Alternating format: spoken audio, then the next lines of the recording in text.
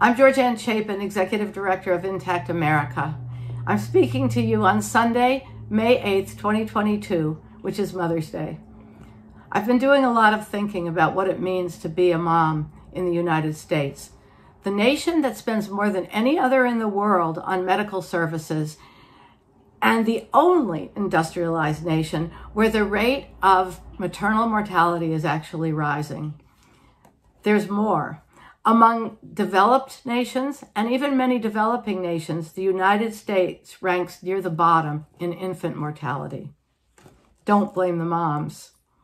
Research proves that poor women, women of color, and women in general are undermined every step of the way by a medical system where profit is the principal motivator and where women's knowledge and instincts about their own bodies, about the birth process, and about the well-being of their newborn babies are regularly suppressed, belittled, and disregarded. Intact America's own research shows that pregnant women are pressured relentlessly into allowing a virtual stranger to cut off, for a fee, an essential part of their baby boy's genitals.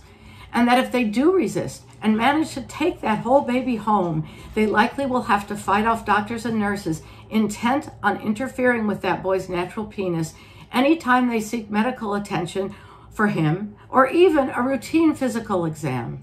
Our 2018 survey found that nearly half of all intact boys have experienced the forcible retraction of their foreskins by the time they are 6 years old.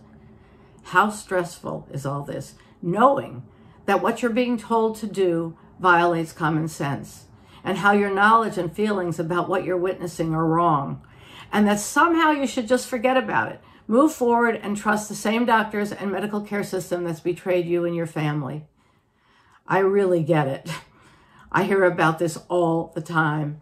So from me to you, and on behalf of Intact America, I want to offer you my deepest appreciation for loving and protecting your children, for speaking up and speaking out and fighting for what we all know is right. Happy Mother's Day.